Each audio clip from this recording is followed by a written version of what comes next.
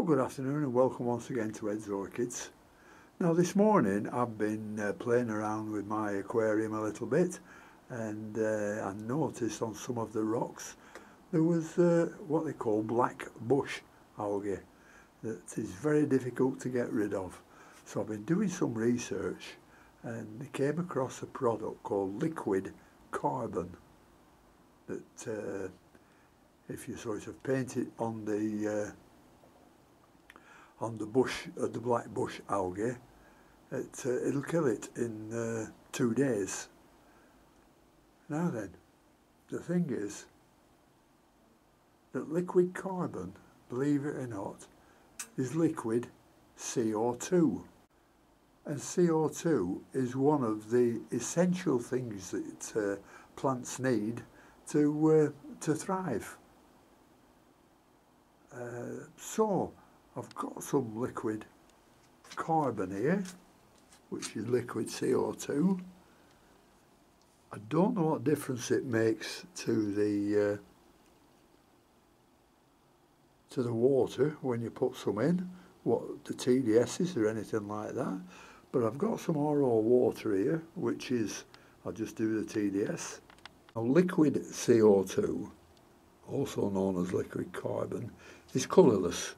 So I'll just have to watch this and make sure I get enough drops in. 1, 2, 3, 4, 5. Let's put 7 in.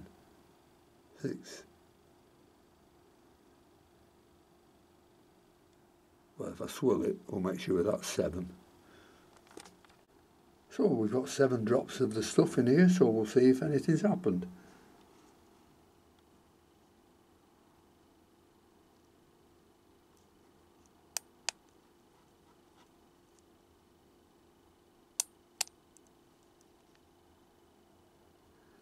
Come on. It says the hold button, but it doesn't hold every time. That's better. Well, would you believe it's gone up to 2? Now what I'm wondering about this product is, they sell it for aquariums as, you know, when they put CO2 in aquariums, that improves the plant growth. But this is supposed to do the same thing, much cheaper. But if it improves the plant growth in aquariums, sure it's going to improve the plant growth if I put it in some water. So this time I'm going to put a capful in. Well, here we are, I've got a capful, so I'll put that in. We'll give it a good stir.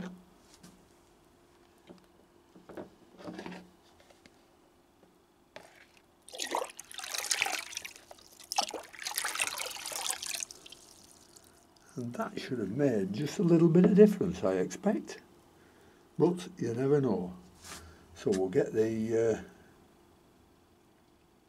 TDS meter again. And switch it off and put it back on. And see what it measures now.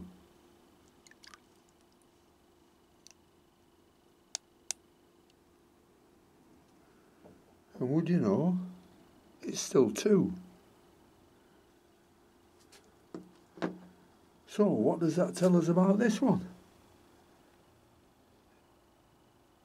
It just tells me that liquid carbon is good for your plant growth and it doesn't affect the TDS. Now that's the thing I don't understand. So I've tried to do a bit of research on it, but I can't find anything. So I just don't know. But to me, it looks like it's worth trying with our orchids. Anyhow, that's just a thought for today. So thanks very much for watching, and if you have any suggestions about this, I'd be pleased to hear them. So thanks to all my subscribers. Thanks for taking a look, and I hope I can get some feedback on this one. So until next time, I'll see you later. Bye. Well, I've tried this on 2 TDS meters and it both reads the same. I was just worried if the first TDS meter wasn't working properly, but yet they both give the same the TDS of just 2.